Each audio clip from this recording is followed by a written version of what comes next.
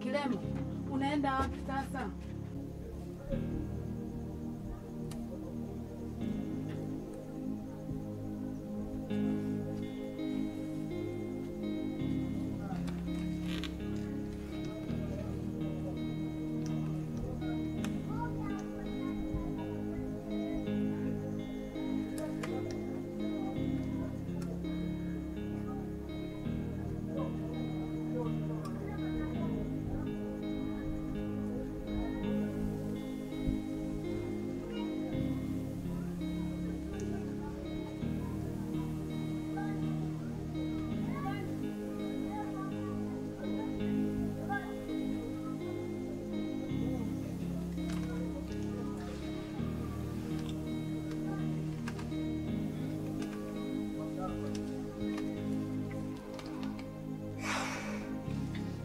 Unafanya nini? Unajifanya hujui. Kwa nini una uvumilivu wewe mwanamume? Hakuna uvumilivu kwenye haki Belinda. Ni mwezi wa ngapi sasa? Mimi niende wapi? Umesahau makubaliano yetu? Mara moja kwa miezi 6.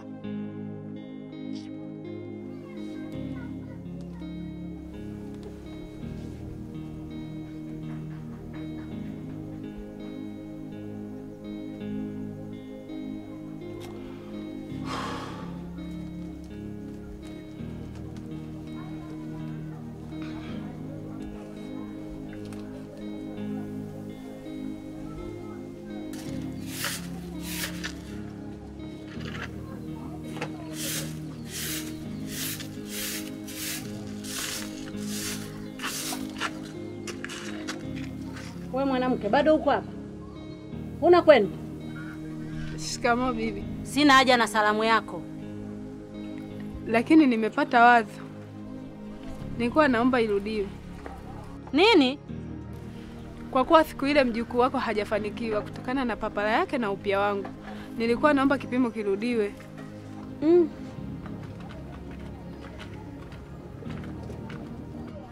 Shoo mama. Marahaba za jioni baba.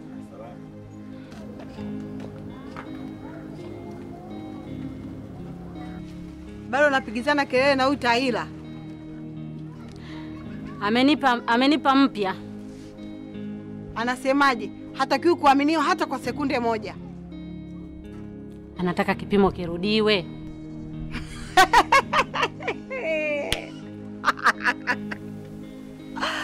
Oi!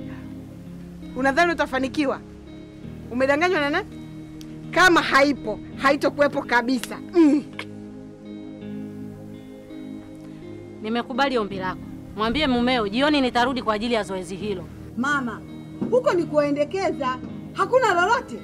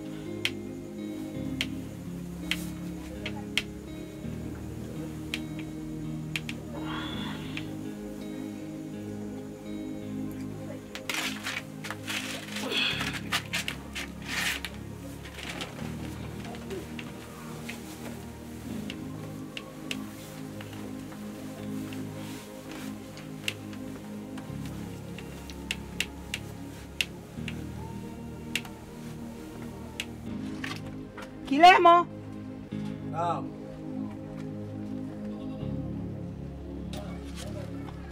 Shoo shangazi. Marahaba. Nimekuja kufuata shuka. Mwambie aje achukue bibi mwenyewe aliyoweka kipimo.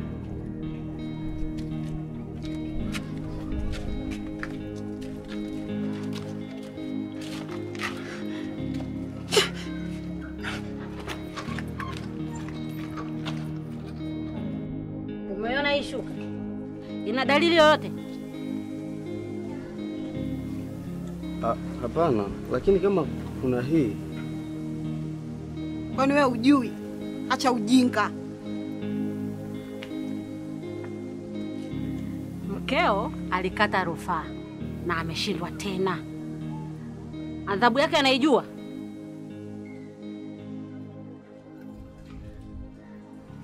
Atatuita majina yetu yote ya utotoni.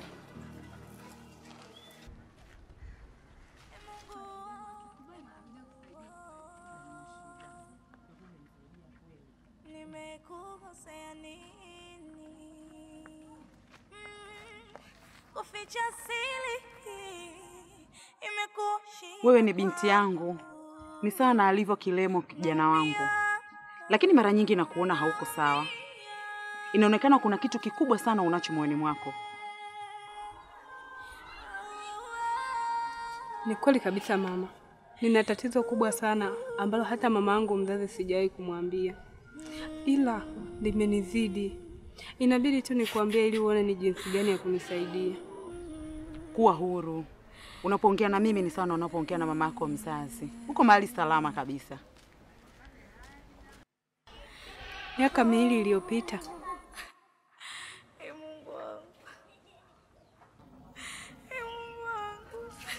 Endeleeni tu kuongea. Mbona mnakaa kimya? Umbea unawasumbua. Wifi, niheshimu kwa nafasi yangu. Kwa hiyo kama nakuheshimu, siwezi kukwambia ukweli. Huo ndio ukweli japo unauma. Belinda, siye kukuvunjia heshima. Naomba uniache. Mama, naomba niwahi nyumbani niende nikapike. Sawa. Kwenda. Sikusema hilo. Ikawa langu moyoni.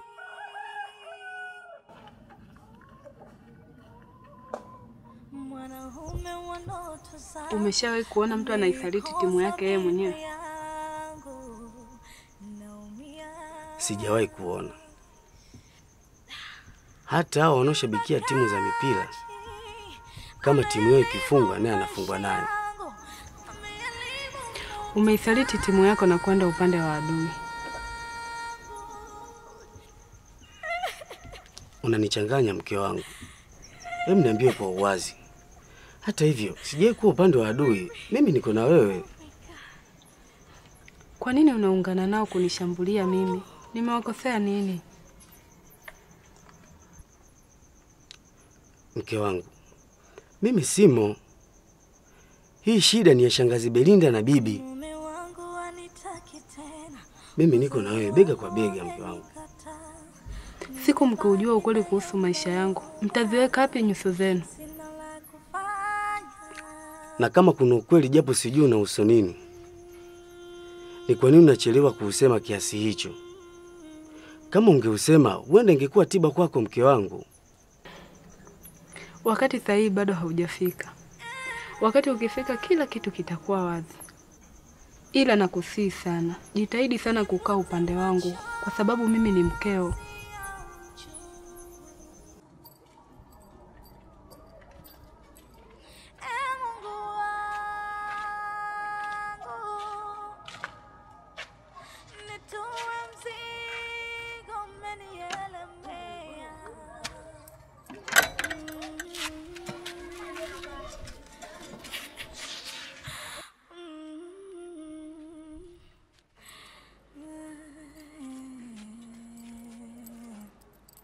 Mnashangaa nini?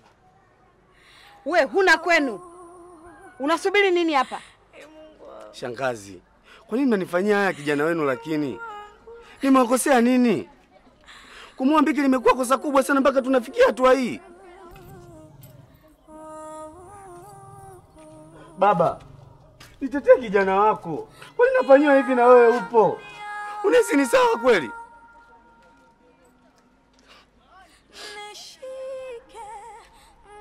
La Belinda, mbona ueleweki? Nipe funguo. Hebu nipe funguo. Hivi, nani mkuu wa kaya katika kaya hii hapa? Usiletee mashati ya ajabu ajabu kwenye kaya yangu. Nipe funguo.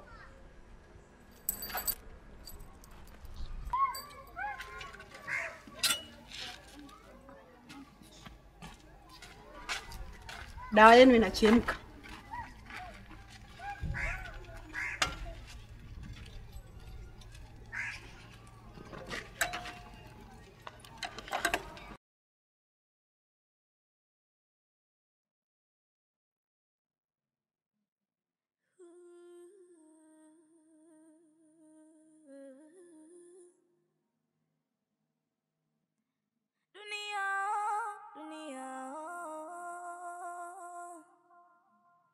Kosa langu ni lipi? E Mungu,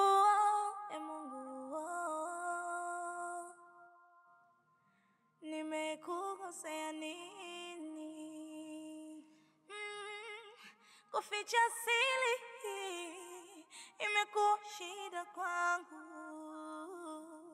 Naumia.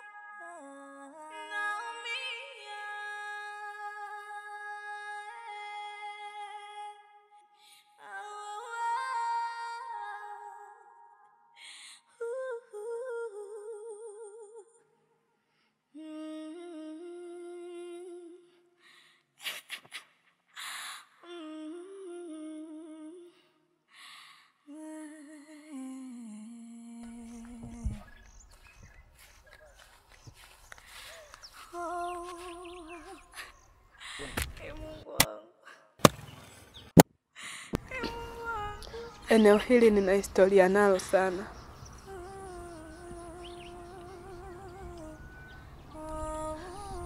Siku moja natoka shambani kupalilia mahindi.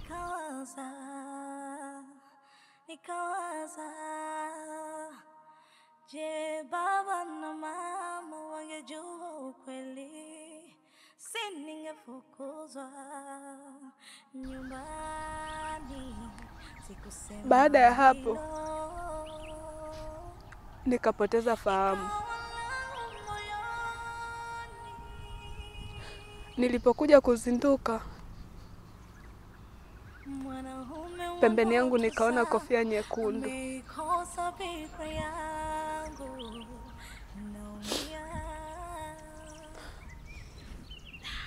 Sijawahi kukutana na mwanaume kwa liza yangu mimi mwenyewe.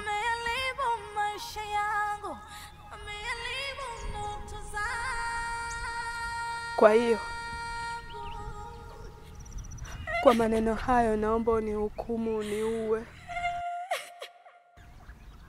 Unikatekate mapanga. Hata ile mifupa migumu utatumia shoka kuikatakata. Utanichimbia shimo. Unifukie kwa kutumia chepe. Upande wa pili,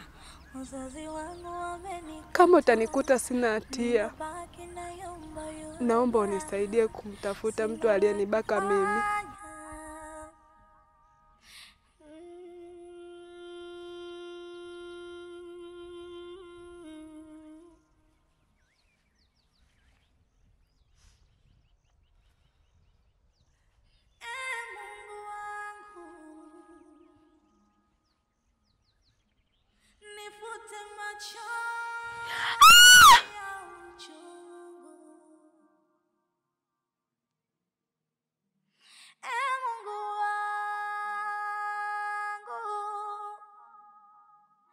Nitumie